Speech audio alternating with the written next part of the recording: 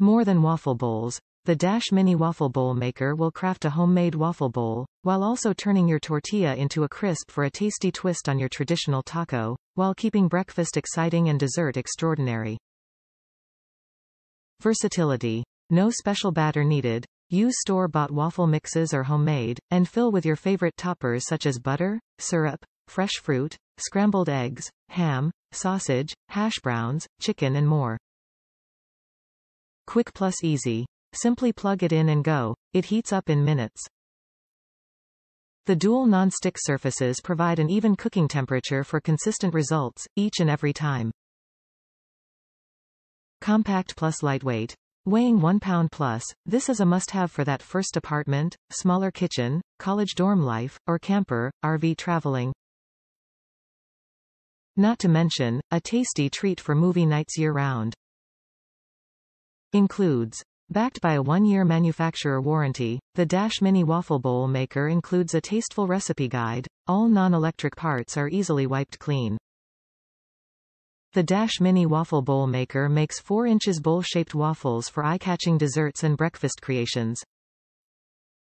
The dual non-stick surfaces heat evenly and release cleanly for perfect results, every time.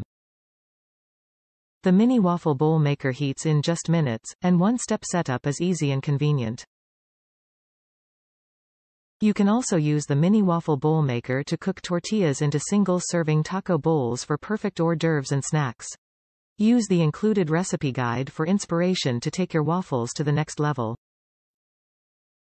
Top reviews from the United States. Try it with low-carb tortillas or bread. Works great, easy to use and clean. You can obviously use batter, but I am super lazy and wanted something less messy. I used a small flour tortilla and cut one line halfway across the tortilla so that I could curve it into a slight cone.